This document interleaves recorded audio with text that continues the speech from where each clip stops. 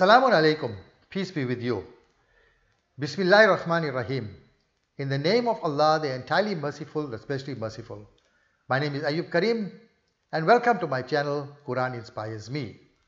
I find that Allah bestows more respect and dignity and honor to the Prophet as compared to many people who have no respect and honor for the Prophet. By believing that the Prophet Muhammad fell unconscious, naked, and many other disrespectful narrations against the Prophet Muhammad. Please watch my previous video QIM 073 for further details on this. Allah informs us in the Quran in Surah 68 verse 4.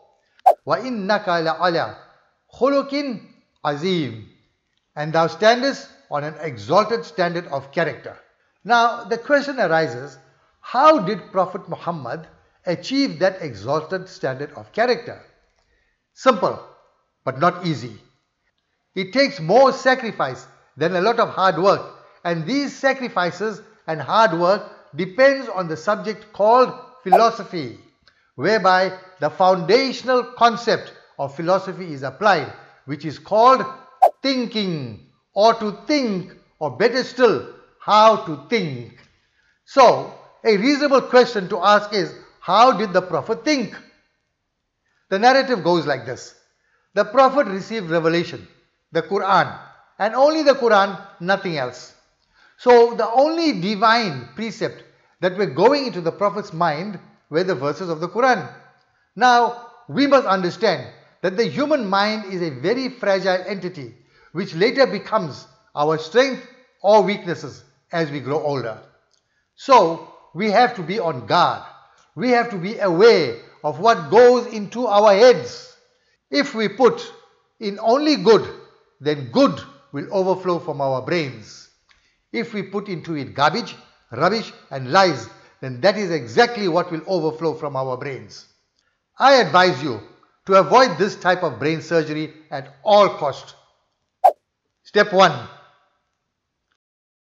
Then you got step 2. Step 3.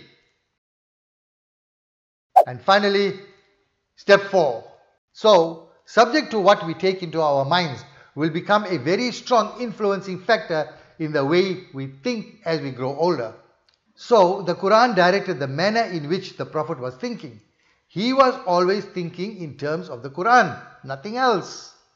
This manner of thinking, that is, thinking in line within the context of the Quran, was the determining factor which influenced his life, about life, and towards life. His attitude in life to all people was one of compassion amongst many others, because his attitude was guided by the way he was thinking. This attitude about his life directed his behavior. There were no faults in his behavior, and this continuous behavior led to what we commonly refer to as our habits. The Prophet's habits were profound, which means that his lifestyle was free of transgression. He did not transgress the bounds of the Quran. So Allah reveals according to Surah 33 verse 21, لَقَدْ كَانَ لَكُمْ فِي رَسُولِ اللَّهِ أُسْوَةٌ حَسَنَةٌ. Verily in the message of Allah you have an excellent example. This lifestyle or habit of the Prophet, which was free of transgression, is what led to his impeccable conduct. This impeccable conduct is what became the character of the Prophet.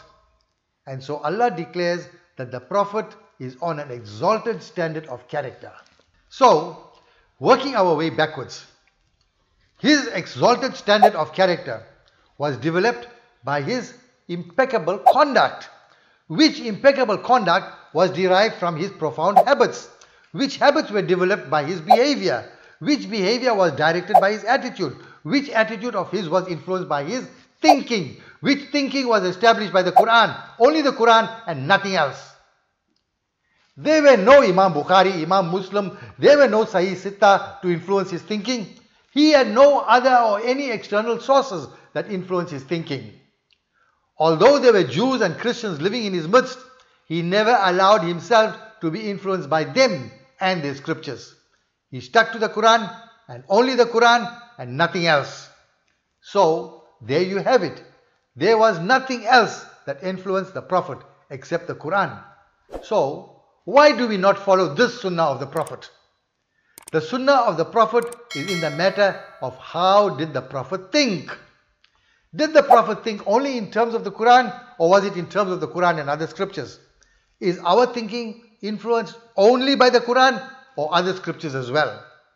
Until my next video, I am Ayoob Karim from Quran Inspires Me. Understand the Quran to experience the revelation.